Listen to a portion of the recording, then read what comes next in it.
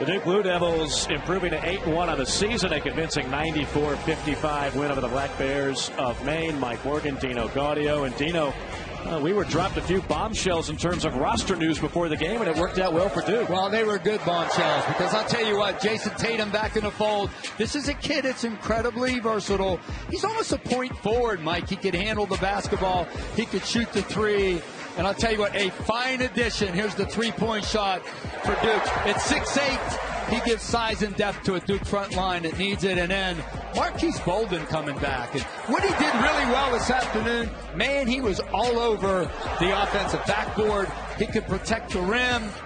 And watch him follow the shot. See, that's an effort area right there, all the way from the top of the key.